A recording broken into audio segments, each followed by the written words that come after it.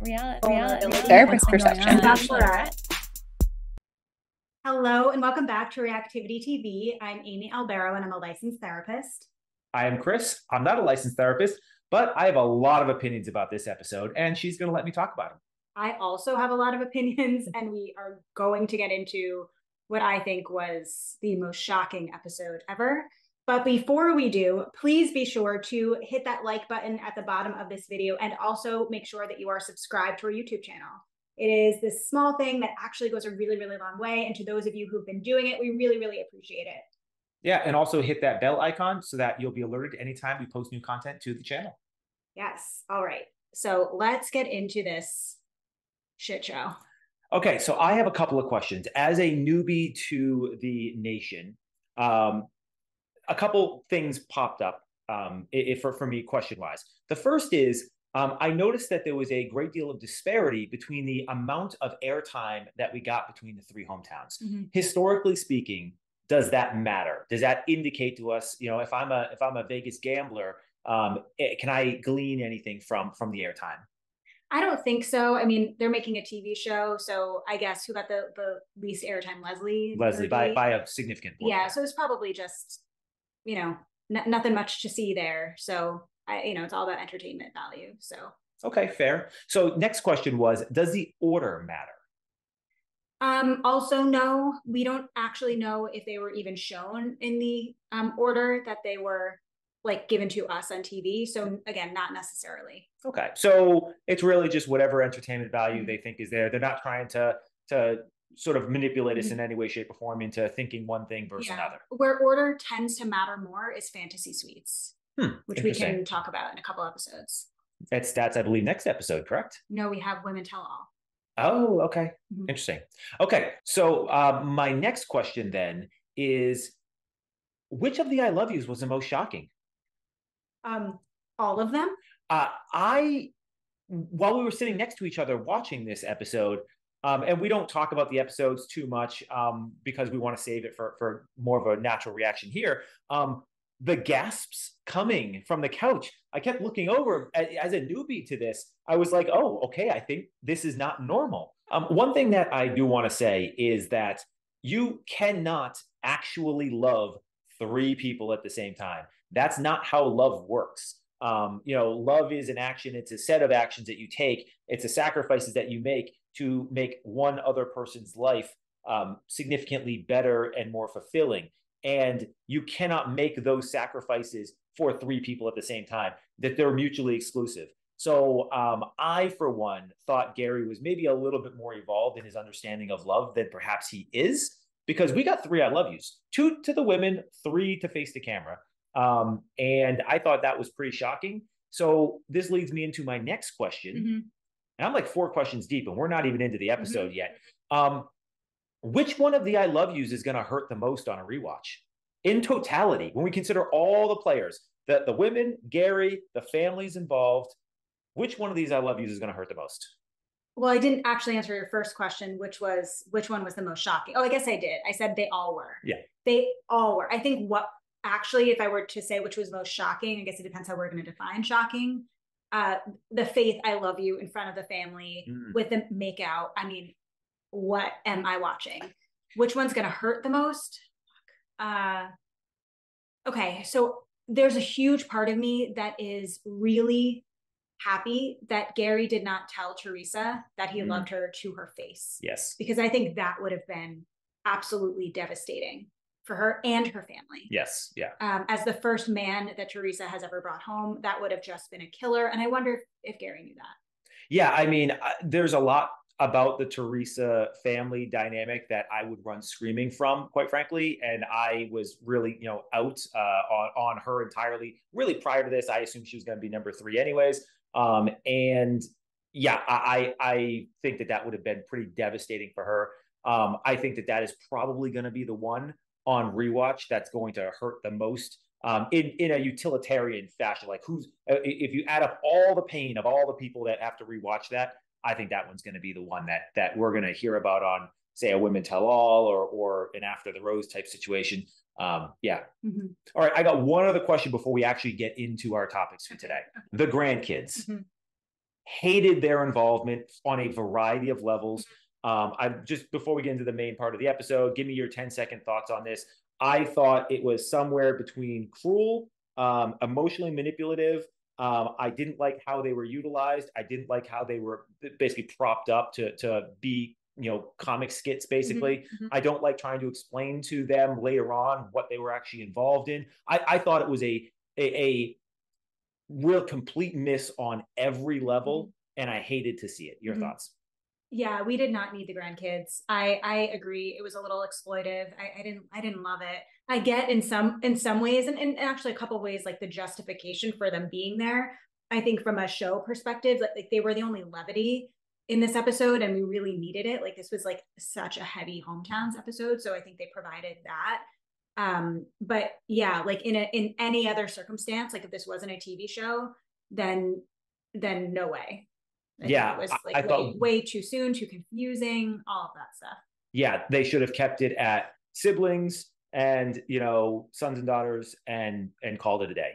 I really just did not like the inclusion of the grandkids, and all three of them had grandkids that were all roughly the same age, and we got sort of that same, you used the word exploitative. I agree. It just felt exploitative to me, and I didn't like any part of it.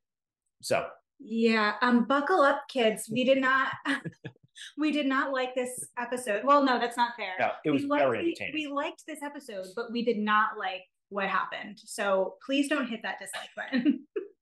Still hit the like button. But get ready for some criticism. Yep. I just want to take a quick pause to tell you that Revive is hiring. In our Miami and Pittsburgh offices, we have full and part-time W-2 and 1099 clinician positions available, and this includes both postgraduate and associate level licenses, in addition to fully licensed clinicians. In our Connecticut offices, we have full-time, fully licensed W-2 clinician positions available, including clinical supervisor opportunities. If you are interested in working for a company that values community, work-life balance, and your personal and professional growth, then we want to meet you. Find a link to our website in our bio. All right, so shall we actually get into the scripted part of our show today? Like our actual structure? Yeah. Yes. Well, in terms of the summary of the episode, pretty straightforward. We see 3 hometowns. We go to New Jersey with Teresa, we go to Washington State with Faith, and then we go to Minnesota with Leslie, and we meet all of their families, as we just said, and then we end with a rose ceremony where we're left on a cliffhanger. We know one woman that is going to Fantasy Suites, which we're definitely not surprised by, that Gerry wants to take Leslie to Fantasy Suites. And then we don't really know what happens, because Gerry must have realized he dug himself into quite a hole here and doesn't really know what to do. Not to get too far ahead of ourselves, but I would like to know, in your opinion as a therapist, was Gerry experiencing like an actual full-on diagnosable panic attack? Was that what that was? Because it looked pretty intense. I'm not here to diagnose, and I was not there, so I don't know. But it wouldn't shock me if he was experiencing something like panic or anxiety, like to the level that like he couldn't breathe, he was doubled over. So it sounded like the pressure, the stress, the anxiety, the like regret, the guilt, like all of those emotions were coming to a head for him at the very end. How much do you think the "I love yous" played a factor into his guilt there? I hope a lot of it. Like I think whatever, we can get more into that, but yeah, I'm pretty sure a lot of it. Yeah. Okay, so shall we roll into first hometown, Teresa? Yes. Okay, you start us off. What did you like? What did you dislike? What do you think was noteworthy here? Okay, so with Teresa, we got to meet her 2 sisters. So Teresa's the middle sister, which was interesting. You're the middle brother. I am the middle, yes. The forgotten, the unloved. I shouldn't say the unloved. The forgotten is the correct word. Yes, the forgotten. Yeah. And we also meet her daughter, son-in-law, and her grandkids. And okay, so what stuck out to me as relevant pieces of information here are Gerry is the first man that Teresa has brought home ever, beyond obviously her husband. That's a really, really important piece of information. The other things going on that I think were really relevant were Teresa's daughter's reactions to what was going on. And we see her daughter's grief come through in a really, really big way. We also see just how embedded Teresa is within her daughter, son-in-law, and grandkids life, like how meaningful that relationship is to Teresa, which of course raises the big question of what the heck happens after this. Now, I'm happy you brought that up because I had a question in my, armchair psychology perch. Is there was the daughter suggesting a level of codependence here? The daughter came right out and basically said she's here all the time, so I don't know what you guys are going to do with the long distance relationship thing. Where I thought there were a couple ways you could take this. The first is they're codependent, meaning like the daughter and the mother, Teresa, really they're intertwined, and you just have to, be part of that. Is it the daughter basically saying like, I want my mommy and get away from her because you're not my daddy? Or is it like a test where maybe the daughter is like seeing how he's going to respond to adversity, or maybe it's something else. But those are the three things that passed through my mind when I was watching that. Any thoughts? I don't think it was a test. I think it seemed like in that moment she was externally processing of like, oh my gosh, like all of our lives can drastically change if Teresa is chosen as, the final rose getter of, Gerry's love journey. And so I think it was kind of that. And that's another type of grief altogether. And so I think that's what we were also seeing happen for Teresa's daughter was like, this is bringing up so much stuff for her. And I think that was what she was kind of coming to a realization about. Yeah. So one thing that I had noted was that her body language didn't, for me, seem to match her words. She was saying the things like, "Oh, I'm so happy for her, and he seems like a nice guy," but her body language was, "Get the F out of my house, please." And that's what and then we saw towards the end of the hometown, she had to face the camera where she started to break down. And she talked about, replacing her father and really, really sad, sort of touching, comments. And so I'm kind of wondering, was that body language more reflective of that? Or, yeah, I thought while watching the daughter, I thought she was the most interesting person there because she was definitely not in an emotionally stable state. It didn't seem like, and she was all over the place and things just were not in, there wasn't continuity among her, and consistency amongst what she was saying. Well, what I think saying that she wasn't in an emotionally stable place is like could potentially have a negative connotation or be pathologizing. I thought the daughter was the most raw and real as it relates to this show and like what they are actually going through. And that's what makes this show so compelling to me is that like these aren't 20 and 30-year-olds with no ties, low stakes. Like these are really, really big things that are happening. And again, the ripple effect, it's not just about, okay, I'll go pack my bag and move to Indiana. It's all the other stuff. And so I really, really appreciated seeing, as you're saying, like, yeah, her face and words didn't match. Her body language seemed uncomfortable all over the place. And the reality is, it is so complicated. I feel like that's been the theme for me, the through line that I've been trying to get through as we've been reacting to this series is grief is really complicated. That I believe her when she says, "I'm really, really happy for you, Mom. You found a great guy." And holy shit, like I might lose my mom too. And this is making me miss my dad. Like I really, really felt for her. Yeah. So I really had two overarching thoughts about the Teresa hometown. They weren't really particularly positive, so I'll just spew them out there, and you just feel free to debunk any of it. One, the entire hometown. It didn't matter who in the family we were talking to. It to me, it just felt like emotional blackmail everywhere. It felt like there was a level of like desperation almost to like, where it almost felt like it didn't matter who Gerry was. They wanted Gerry to fit into this box and they were just trying to like, jam that lid shut. And, I don't know. It felt like every time there was a conversation with Gerry, didn't matter who it was, they were laying certain comments down where it was just like intended to just be a gut punch where, and I didn't really like that, but it was so pervasive across the entire family that, it wasn't like one or two people. And the fact that it was so pervasive brought me to my second feeling about it. And that is, if I'm Gerry, I am running from that family. Like, not that they're bad people. It just, to me, it feels like there's a real strong amount of emotional baggage there that I will not be able to compete with. I will not be able to overcome. It's one thing if you've got 40 years to overcome it, right? It's quite another. You're 71. How many years do you have to overcome it? Do you want to spend that time? It's one thing when you're in, alone in your solo time and it's just you and your significant other. But, there are other families that get involved here. And, we've talked about it last week. It's probably harder coming in as a patriarch than it would be coming in as, some, low node, brand new son-in-law type situation. If I'm Gerry, I'm running from that family. And it's not because they're bad people. It's because I don't think I can overcome the emotional baggage with the time I have left on this earth, nor do I want to at 71. So a couple of things. What we've been talking about as it relates to Teresa is that there is this level of kind of desperation that she gives off, especially as it relates to Gerry, and that she's like so in and like really diving deep. That was very consistent across the family. Even the grandkids were saying, grandma's really lonely. She's here all the time.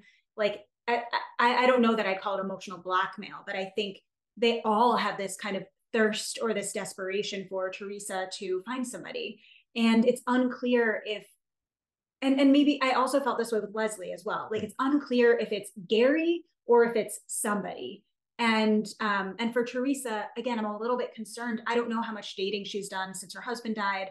That this is the first person that she's bringing home is kind of concerning and a red flag for me in terms of her readiness, her family's readiness, all of that stuff, that this is the circumstance that you're going to bring somebody home. Of course, your whole family is going to want to, jump on board to this because it's a really big deal. The other thing that you said is, if I were Gerry, I would go running. You are not Gerry. And what we learn about Gerry more and more each week, and I'm sorry, is he is kind of selfish. You just lost us. You got like 5 dislikes for that. I'm sorry. He's kind of selfish. Unaware, at least. Yeah. And again, I don't think he's like an arrogant egomaniac, that kind of thing, but his ego is really activated. And I'm sure it felt good to him to think of himself or to be considered by them as this like savior of Teresa. I think that's what kind of like got his juices going and thought like, yeah, maybe I could love her. I think that's what it's more about for him, is that he wants to be that person for someone, that it's more about him and the role that he plays rather than the person. Gerry definitely has a lot of I feel this way, or I like when you do X, or I like when you do, Y, or you make me feel whatever. We all know my feelings on love. I'll repeat them again. It's my job to make you feel a certain way. That is love. When I do something to make you feel good, to further your life, to further your path in some way, shape, or form, and to further your story, that is me demonstrating love. The way you look at me, and the fact that, we've been together 15 years and I still love the way you look at me. But guess what? The fact that I love the way you look at me is not love. It gets in the way of love. Where it's helpful is that because I love the way you look at me, it sparks my desire to go and do more for you so that your life is better, right? That's what that emotional connection is designed to do. That emotional connection is designed to make it easier for us to make the sacrifices that embody what true love is. And I'm right now seeing a whole lot of the you make me feel good, but I'm not necessarily seeing a lot of the sacrifice on the other side coming from Gerry right now. That being said, we are on a TV show where it's heavily produced, and there's not like, and that's one of the big fallacies of a show like this, right? Is that they're not put in a position where you actually can demonstrate love. Your dates are planned for you. Like, there's no great big sacrifices you can make. Like so you don't actually know how somebody's going to behave out in the real world because they're not put in a place to actually truly engage in the acts of love. Yeah, that's fair. Shall we move on to Faith's hometown? Yes, let's go to Benton City, Washington. Benton City, Washington, baby. Yeah. A horse town. She has horses. It's a legit farm. It seems like actually a really cool, picturesque place. Her family comes down. Her family was lovely. Again, I'm going to say this. I'm a biased party. Faith has been my number one from the very beginning. I think she's cruised to the finale. Well, she doesn't have a rose yet, so I can't say that, but she's cruised to top three. And I don't think it's particularly close. So I'm obviously a biased party here. But I mean, the family seemed fantastic. The house and the whole thing with the horses, cool and interesting. Gerry hopped up on there. And from my perspective, while I thought that the I love you for them was the most shocking, it also was the only one of the three that felt actually genuine and real to me. It was the one where it was like, oh, that was legit. And the fact that it was in front of the entire family, but there was still like this locked in. They're always locked in when they're looking at each other, which really I think is really important. We've said that from the first episode. They've commented on it. And the way that they are just locked in, like the entire rest of the family is not around. I don't know. There was something beautiful to it, while at the same time, you know, like the beauty in the middle of a car crash, perhaps, is what we're looking at. So yeah, give me your thoughts. On the kiss or the whole thing? Whole thing, yeah. Yeah, I do think I agree. The kiss was probably like the most natural, maybe the most organic, the most genuine. Things that I thought were relevant to point out here, though, on Faith's date are we meet her sons, and her sons are most maybe tough on Gerry, or most skeptical of Gerry. They seem very protective of their mom, and they tell Gerry, you know, my mom falls really, really hard, and she needs someone to catch her. Not just the sons, the sister. I actually wrote down that her comments to Gerry felt more like a warning than they did like a welcome. Yeah, which I thought was really interesting when contrasted against the other two ladies' families. Yeah, the sister kind of took more of like a parental role that we typically see in these hometown dates. But I also thought that it shows that Faith and her sister know each other really, really well, because what did we hear last episode with Faith and Gerry on the date, and Faith saying, it's really hard for me to open my heart to someone, and him saying, don't worry, it's safe with me. And so it's almost like they're having this parallel conversation. And I said to you last week, I was really, really worried about Gerry saying, you can trust me with this, because here we have it proven that her heart can't be trusted with Gerry. It cannot. And he, you know, I don't think he lied on purpose, but he overpromised here. Yeah, I agree. But all that being said, I actually like this hometown the most. I like this family the most. If I was going to be part of a family, these are my three choices. This is the one that I want to be a part of. There was a couple things worth noting, though. This was the only time of the three that there was a legitimate, genuine conversation about the logistics, about where they actually live. In terms of Gerry and the lady, you know, exclude the family conversations and stuff like that, because obviously we had Teresa's daughter. So the fact that this is the only time that we actually saw Gerry speak about it with one of the three women, my question then comes up: is this just a producer edit?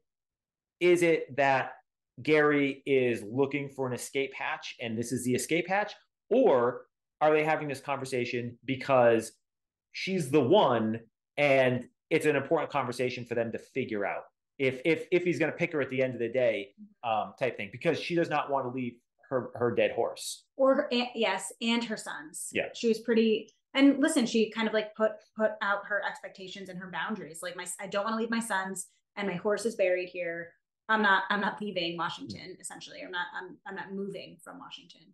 I imagine / hope in fantasy suites, when the cameras are off and they're not all mic'd up, that they're having more of these like logistical conversations. But I don't know. I mean, are they having these conversations when we're not seeing them? I don't know. Or is he having these conversations with just Faith because she's the one? Well, if he's not having them with anybody else, then yeah, I think it's a good guess that then Faith is the one who's they're trying to figure out logistics. It's not an escape hatch that he's trying to pull. I guess it could be an escape hatch. I didn't really think about that until you had said that. Because this is a classic male thing: is bring up a topic. You know, if you want to break up with a girl, and this happens a lot, especially with guys that are newer in relationships. And I consider somebody who is literally in his first relationship for the first time in 50 years as he's back in the new stage.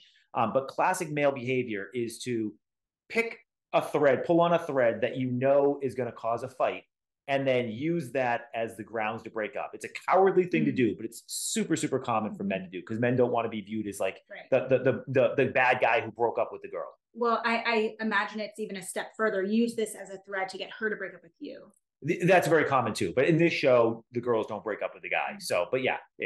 It's you can fall back and be like, it was just too far away, and it just wasn't going to work. And, but, she was really close to being one if we could have got over that. But it just, you couldn't. Yeah. And these other two girls were willing to sort of come in.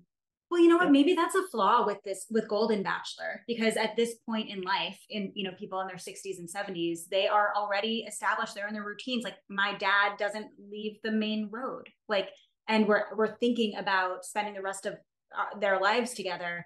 Well, who's going to move? And so I wonder if it's a flaw in the design, and that maybe Golden Bachelor should be regional rather than nationwide. Oh, that's really interesting. Yeah, I actually like that as a concept and idea.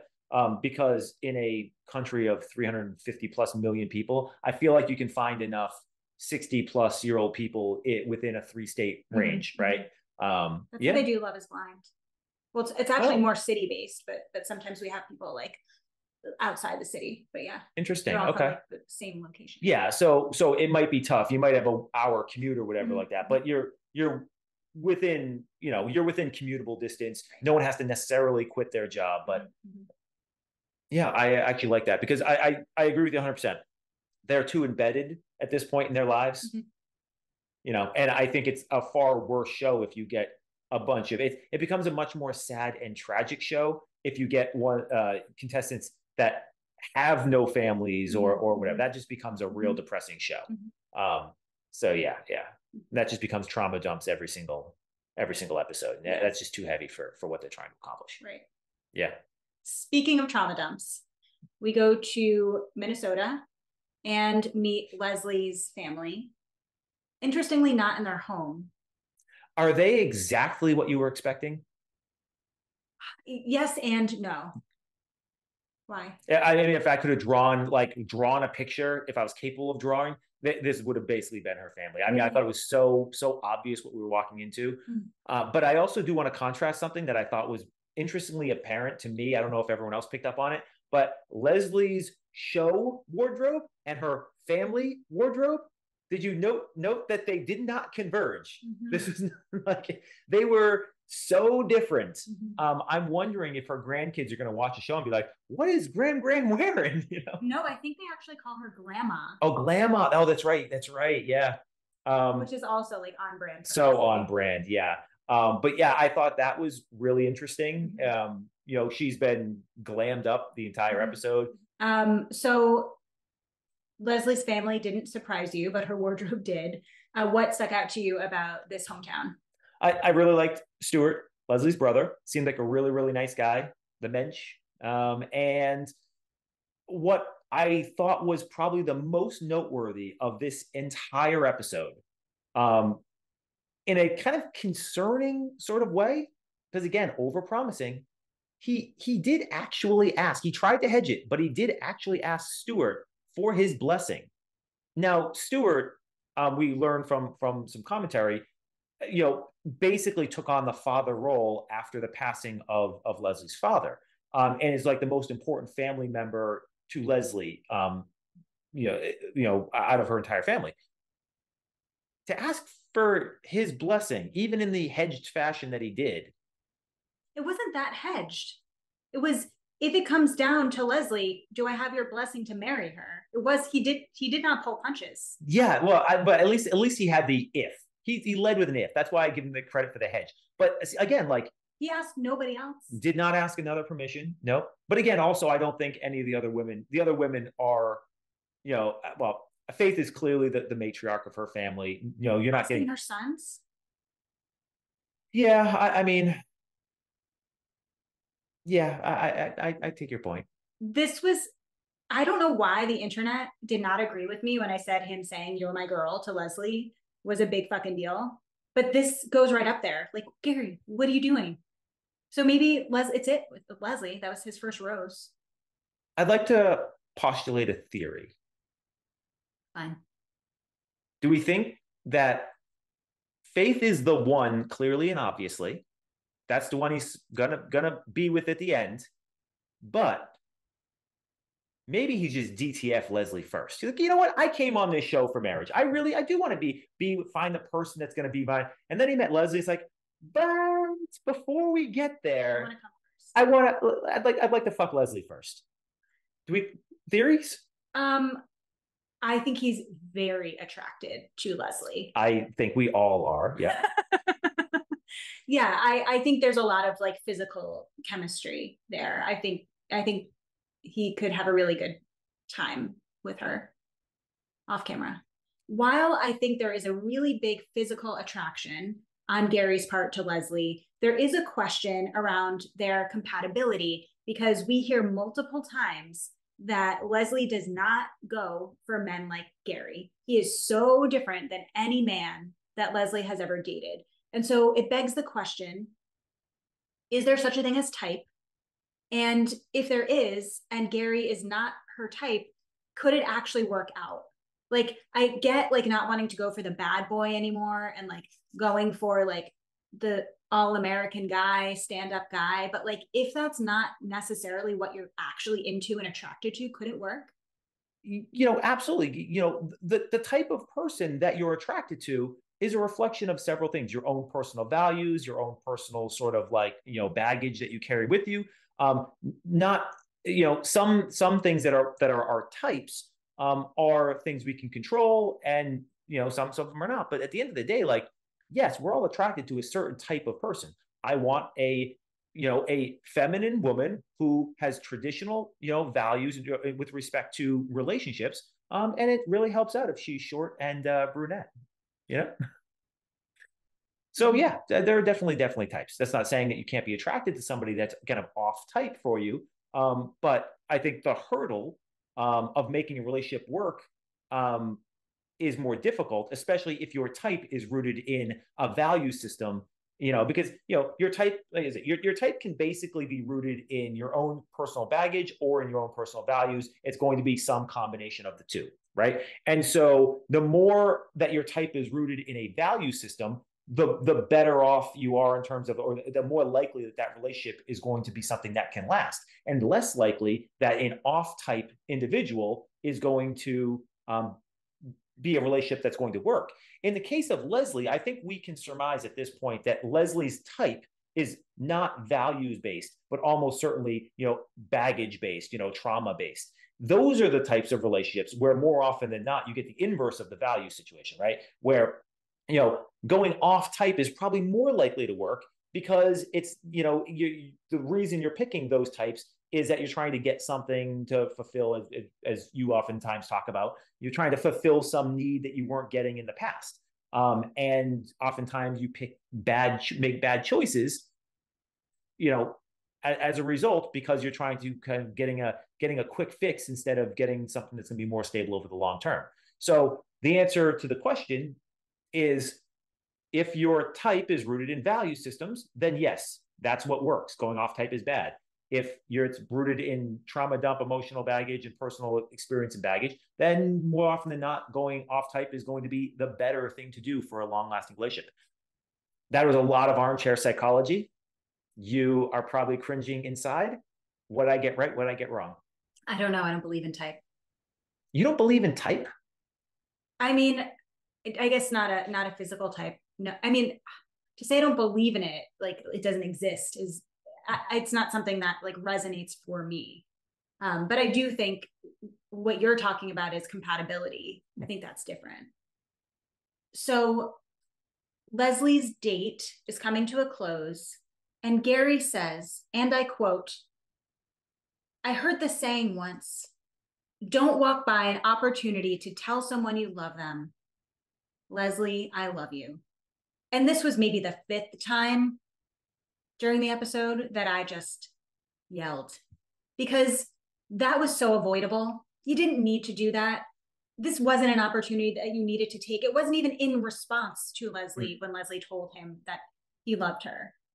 This was so unnecessary, and it made me feel so frustrated, particularly because I don't even know what you love about this woman, Gerry or Faith or Teresa, because all I've heard him say are things like, "I love the way you look at me. He told Faith, I love the way you make me feel.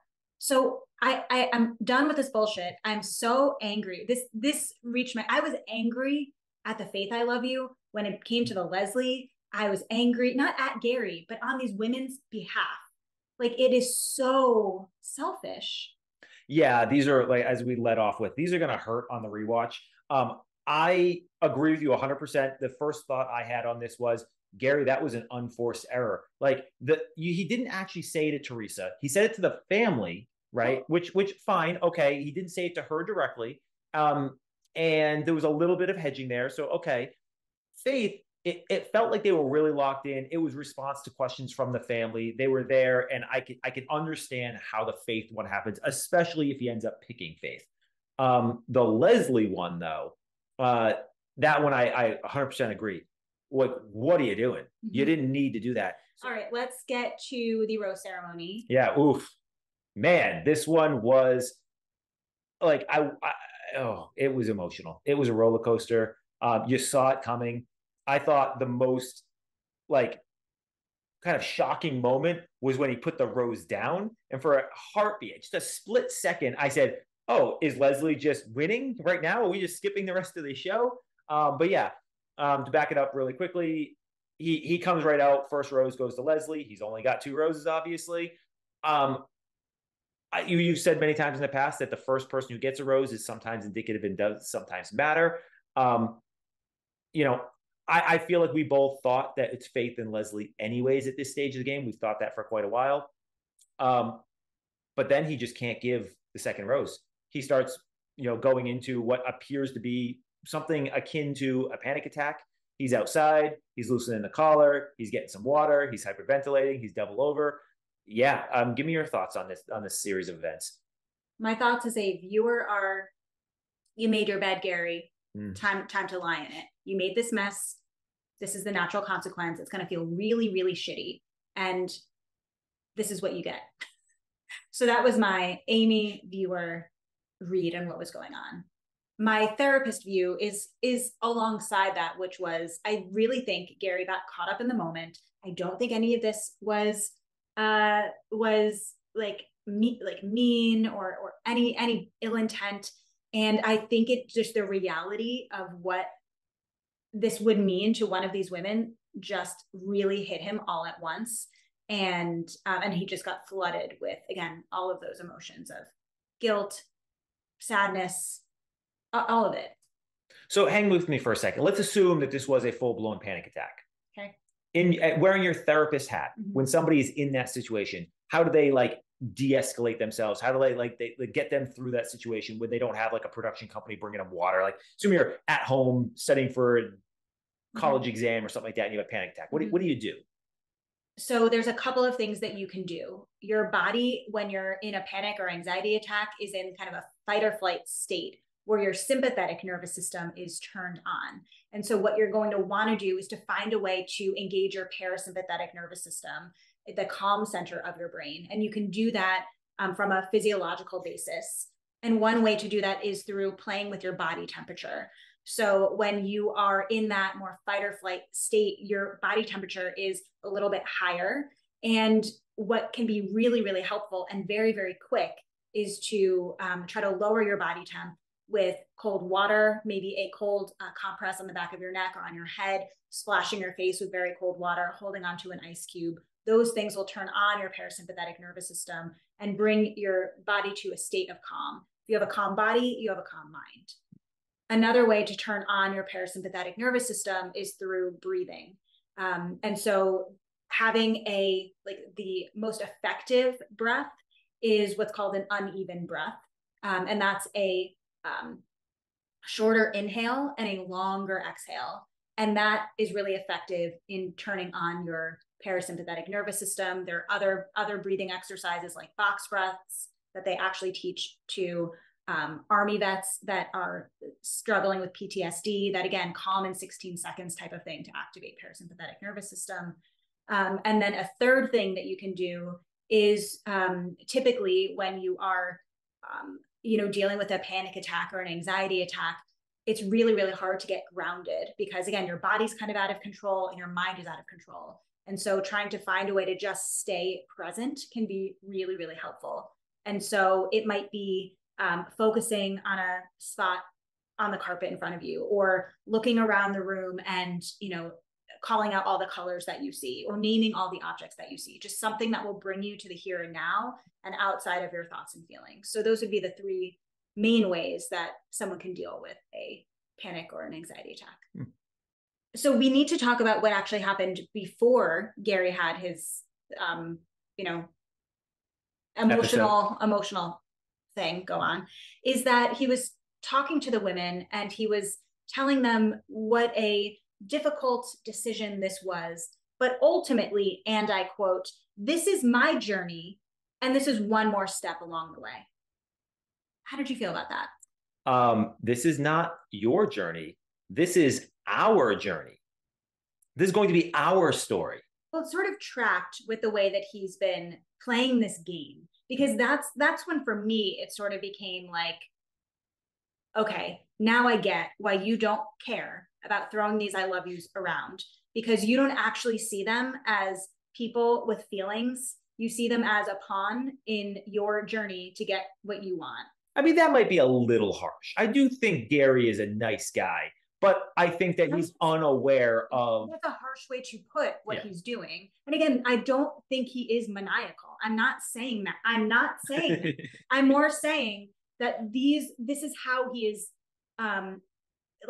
going through this process. I don't think he actually thinks of them as pawns, but that is how he is treating them. Yeah, I hate the whole thing. And in a journey like this, I feel like, and maybe I'm wrong here, but I feel like the real pain is being in the house or in the mansion. It's not being the lead, right? Being the lead, you get to make a lot of choices. You're the one who gets to make all the decisions. When you're in the house, you're dealing with insecurity, you're dealing with competition, you're dealing with all of the games that get played. It's got to be more painful and more of a struggle and more of a journey being a contestant than it is being the lead. Mm-hmm. And so, no, Gerry, this is not your journey. Mm-hmm. Mm-hmm. Yep. Find me the love story that only has one person in it. Mm-hmm. Mm-hmm. Where there's like a main character. Well, just find me a love story with only one person in it. Mm-hmm. There isn't one, right? Mm-hmm. But yeah, or you can view it as like find me a love story where there was one main character and the other character is just a side character. Has there ever been one that's been successful? I'm sure it's been tried. Hollywood tries all kinds of crap all the time. Find me the successful one, right? Right. So we have this rose ceremony ends on a cliffhanger. Leslie gets the first rose. And we don't really know what's going to happen. It looks like we're going to find out next week before the women tell all starts. So your guess is that Teresa goes home? Yeah, I mean, I've said all along, I think Faith is, she should be the front runner for a variety of reasons. I think that we both understand what his appeal is with Leslie, but I think it's a fleeting thing. If it doesn't come down to Faith and Leslie, I don't know what the heck Gerry is thinking. But I don't know. He's done some weird things in the past, but there's no sympathy rose to give here. So running out of sympathy roses. Yeah, but there's no sympathy rose to give, so you got to make a call. And is Teresa gonna win out over Leslie and Faith? I don't think so. Right. Well, and it would actually be doing Teresa a service to let her go now before she even gets in even deeper. Mm-hmm. Yeah. And sometimes they say, I've heard like in the Bachelor franchise, like sometimes winners will say like they might actually send their runner-up home third, to again spare them from like the extra, like the proposal aspect, like all of that stuff. Okay, let's move on to Rose and Thorn. Okay. What was your Rose and Thorn this week? I got a really petty thorn. Okay. We already talked about the grandkids and how much I didn't like the grandkids there, but did you happen to see when Gerry was playing football with was it Faith's Faith, it was Faith's grandkids. He was playing football with them. Did you see his throw? That guy did not play quarterback at any level. It was off. It was embarrassing. It's like, Gerry, sit down. right? Like hand that ball off, right, and run. It was such a terrible throw. So that was my road. That was my thorn for the week was Gerry needs some football lessons before they put him on national TV to throw footballs around. What was your thorn? My thorn was hearing yet again that what Gerry said he loves about actually two women, he used the same line, I love the way you look at me. I'm so over hearing that. Like I just it like is major cringe for me. It is very concerning. Like the thing that you love is the way that you are reflected back to yourself. Like, eek, I don't like that. I don't like that at all. Yep. So that was my thorn. On top of course, I mean, I've been very vocal all about I love yous. It's dangerous. It's not safe. Like it really, really puts the women in an unsafe emotional situation. I'm not happy. Yeah. All right. And your Rose. My rose goes to Faith's entire family. I thought they were lovely. I especially liked her sister. I liked how they also like had a nice balance of like protectiveness, but also like openness. And yeah, I thought they were lovely. I thought they were great. And for a family that has experienced a lot of like tumult and trauma, they really were like so lovely and open, and that's hard to get to that point when you've experienced a lot of hardship, to just like still remain open and hopeful. So I loved that. I mean, we are just so unbelievably biased in Faith's favor. Like, it's just not like, sorry, America, we are, or in Canada, 29% Canadians. Yeah, we are clearly just so biased towards Faith. But yeah, I agree. Her family was lovely. Her son seemed really cool. Weird Rose coming from me, but also in the Faith family. Faith's sister, her older sister, complete knockout. I mean, beautiful woman. Faith is beautiful, but I mean, her sister looked like she was 20 years.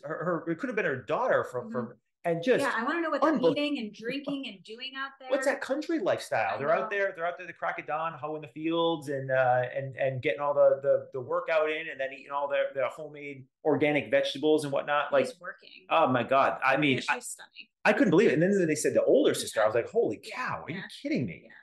Yeah. So, and she was also just seemed like a really genuine.